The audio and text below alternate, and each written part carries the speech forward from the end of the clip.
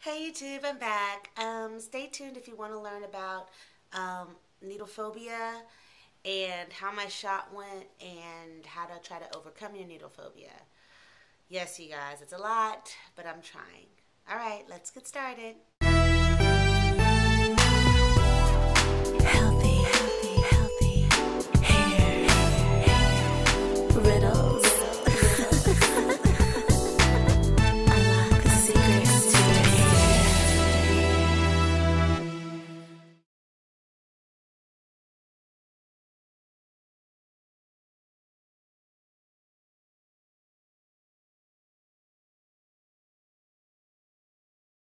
First of all, let me start off by thanking everybody who came to help me, everybody who prayed for me, all my friends that came over to help take care of me after the shot. I really, really appreciate you and all your thoughts and your prayers.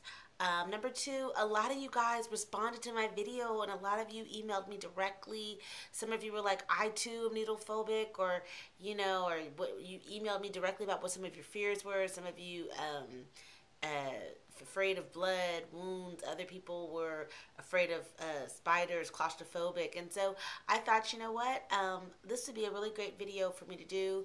It can help me, and it can probably, while I'm helping me, I can try my best to help you. So I just want to dive right in. This is about needlephobia and how my shot went. And the cortisone shot, I did pray, I did all my things, I had my Bible and everything, but it was very painful. It definitely was painful. You could feel that stuff going in, and unfortunately, because I am needlephobic, I clenched up really badly and I had difficulty breathing. I could not breathe. So I was taking little small air, just really tiny breaths. I couldn't take a deep breath.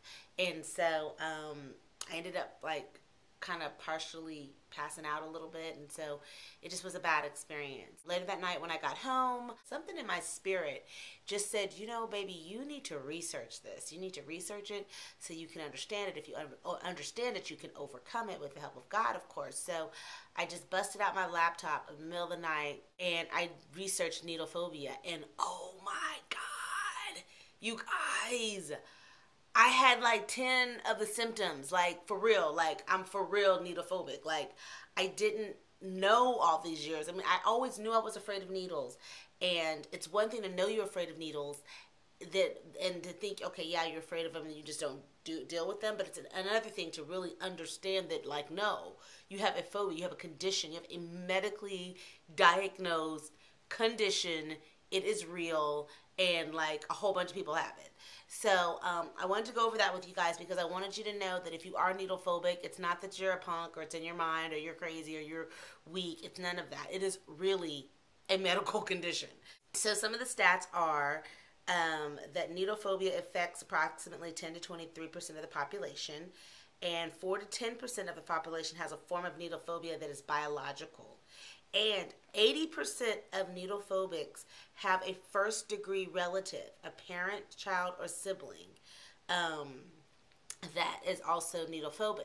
And the most important thing, you guys, is that why I'm sharing this with you is because if you are needlephobic, I want you to take the steps to get help like I'm going to do, because needlephobics die prematurely more than anybody else that has a phobia.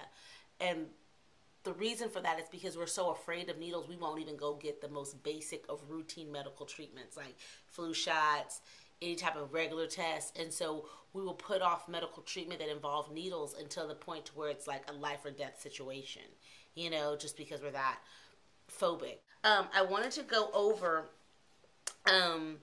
what the symptoms are. I'm not going to go into everything because you do need to go to the website and read it for yourself, but there's like 7 different forms of needlephobia. Some people are afraid of pricks, other people are afraid of needles, other people are afraid of the injection, other people are afraid of sharp objects. It all depends. And there's a specific type that causes what they call the vasovagal, I don't know if I'm pronouncing it, reflex. And what that is it's a reflex of your body. It's a physical reflex that once you get pricked, your body physically responds a certain way. And that's just what it is. that's what I have. So for me, my particular symptoms are I clench up very tightly. I shake to the point sometimes people have to hold me down. I have the heart palpitations. I can't breathe deep breaths. I take really, really short breaths. And, I cry because I can't control my body. So my fear is from the fear of the lack of control I experience once I've been pricked with the needle, because then I can't seem to control my body, and the doctors are like, stop shaking, breathe. They keep telling you to breathe. I'm like passing out, and it's just not a good experience. So those are my symptoms. Other people, other symptoms, in case you have other symptoms different from mine. One of my friends is needlephobic as well. Some people always faint. They have the blood pressure that spikes up and then it drops, and which causes them to faint. Other people have convulsions, sweaty palms, of course, heart palpitations, cardiovascular issues, so many things. Some people's feet like kind of shake and clap together. It's all different types of things that it can manifest physically. Also, you guys, it's very important for parents. If you have a parent and you're watching this, there's another website which I will post in the description box that goes over how to prevent your children from turning into needlephobics. There is basically different websites say different things, but one of them say from like ages 4 to 7, another one says like under 10. If your child has a traumatic event with needles, they will be more likely to become needlephobics. And that's kind of what happened to me. I had something happen to me around 7-ish or 8, where a nurse basically told me to hold still or be still or not shake or not move, because she could break the needle in my arm, or she could err in my vein. It could go to my brain and kill me. And after that, I was like literally, I could not get a shot after that. Before I was fine, got my sucker. After that, I was jacked up. And why would she even say something like that? You really, let's not go there. But that's kind of what happened to me. So imagine as I'm doing my research in the middle of the night, and I'm like, oh my gosh, I'm realizing I have all these symptoms. I realized I need to have a conversation with my dad, because in the past when I've talked to my dad, it's like he doesn't like needles. He's like, I don't do them. They have to knock him out. He's like, put me out before you give me a shot. And I had a conversation with him, and he was like, oh yeah, my dad was needlephobic for years, you guys, and I didn't know. It stemmed from something that happened to him when he was a child. I think a needle broke in his arm or something like that, and so he was needlephobic. So to know that, I was like, oh, I get it now, but he was able to overcome it through a lot of prayer, of course, working with God. And so now he doesn't have as bad of an issue with it. So I'm going to try to do the same thing. And, because at the end of the day, God can deliver you from anything, but you have to at least understand it first, so he can deliver you from it. So I just thought I was like scared of needles. I didn't know that these were the symptoms of the condition. Some of the things on the website that they say that you can do to overcome the symptoms, okay?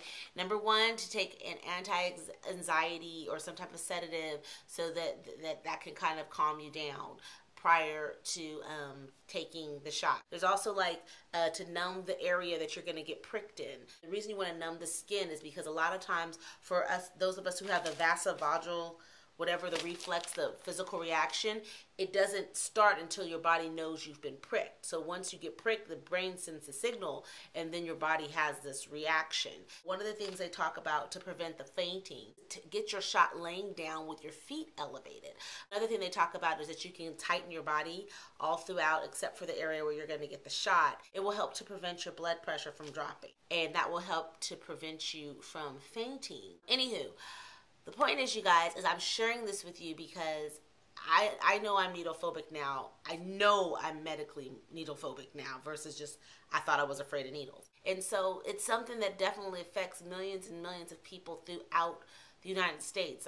You don't need to feel bad about it. Most important thing, you guys, is to take the steps, is that you don't want to be not going to the doctor. That was the aha moment for me. I read all the other symptoms and I was in shock, but I was thinking about all the times I had avoided going to the doctor. from skipping school, high school flu shots, to almost not going to college, arguing with my mom because I had to get some type of shot. And I was like, I'm just not going to go to college. I'm just not going. Like, that's how adamant and afraid I was of needles.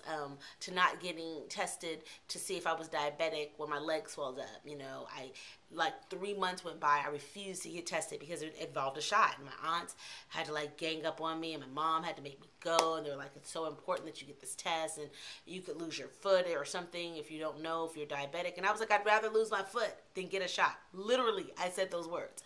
So even now with the cortisone, I was like, I would rather stay in this boot for 2 more months if I have to than get a shot. So, you know, you guys, you don't want it to paralyze you and impede you. So now that I understand it, I can now, you know, start to get on the path to overcome it. And with God, He's going to deliver me from it. So I've just got more research to do. Just continue to pray for me. I'm going to continue to pray for everybody else out there that is needlephobic and who's been emailing me. But I just wanted to be courageous and come and tell you guys this so that you can hopefully be inspired to face your fear of needlephobia or anything you have. If you're claustrophobic, if you're afraid of spiders, if you are a germaphobe, you know, whatever it is that grips you. Some people are afraid of pain, some people are afraid of love, whatever it is, that you research your fear. And if you research it, it will take the power out of it, and then you can lean on God to deliver you from it. Okay, so that's the message. My foot update, it does hurt. It will be about a week. I can't really step on my foot without feeling pain, so I'm kind of walking on the back of the heel. But you know, just that's what it is. It feels like there's a rock in there on the nerve, but I'm doing the best I can, and my friends are coming and helping me, and I'm staying positive. That's all you can do. Okay, so love you guys. Thanks so much for your support. Lots of love. Bye. Mwah.